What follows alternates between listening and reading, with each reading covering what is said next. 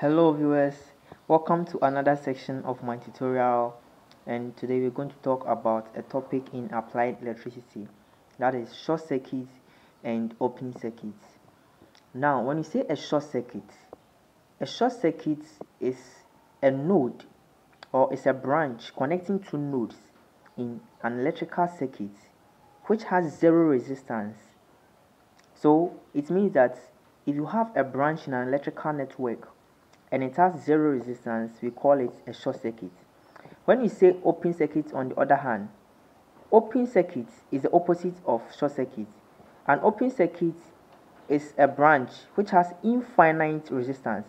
The resistance there is infinite, that is infinity.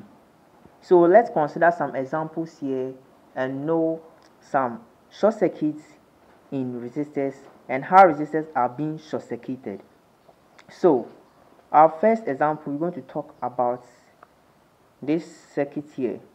So from the source, once current is being produced, current is like water or is a flow of electrons, and resistors act like obstacles in their path.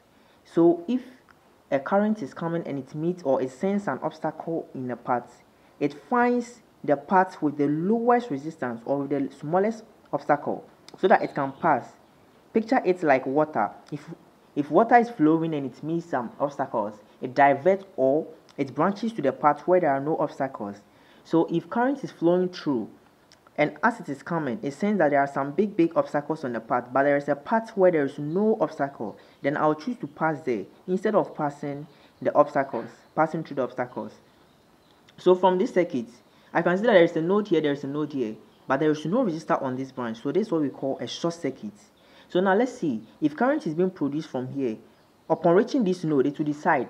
Right now, there is no resistor here, but there are a lot of obstacles or resistors here. Why don't I pass here and come back than to go and cross all these obstacles? No. So if water is being flowing from here, it will pass through here instead of going to cross or going to jump over all these obstacles. So the current will take this path instead of going to pass here. So we see that resistor R1, R2 and R3 have been short circuited. So once you connect or you press your switch, current will flow and it will pass through here and go back to the source once again. It will not come here. That is what we call a short circuit. Now let's see our second scenario. For the second scenario, we can see that we have three resistors here.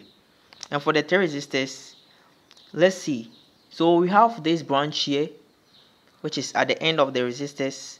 So R2 and R3 are parallel. There is also a branch here, but this branch there is no resistor. So we can see that this branch is a short circuit. Now let's see, if current is flowing, the current will pass through this resistor because it has no option. Once it passes through this resistor, it will come and reach here. It will sense that no, there is an obstacle down here. It will also send this obstacle.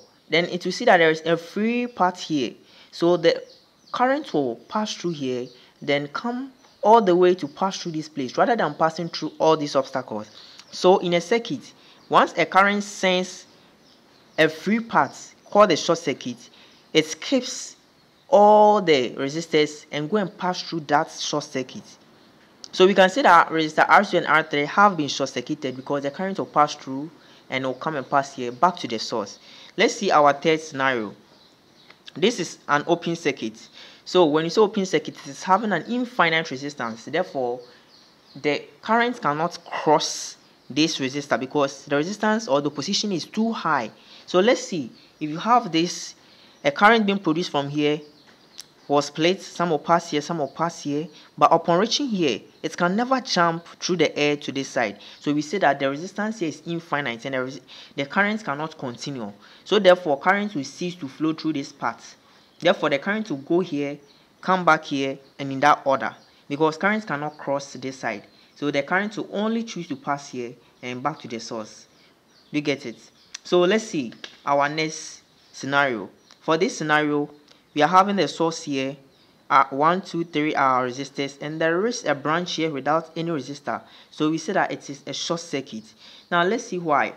If current is being produced, it has no option to pass through here, but upon reaching here, it will sense this resistor, sends another resistor, and sends another 3 paths. So to say that no, for me to pass here, which I'm going to suffer, pass here, which I'm going to suffer, why don't I pass here and come back to my house safely? So to pass here, pass through these 3 paths and come back.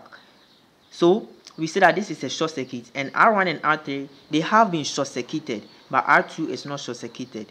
So therefore, current to pass through here, pass through here. So the effective resistance of this circuit is only R2.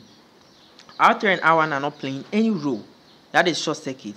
Thank you very much. This is the end of my video. Kindly subscribe, share, and if you find it very helpful, please share to friends and let them also have the knowledge about short circuit and open circuit. Thank you.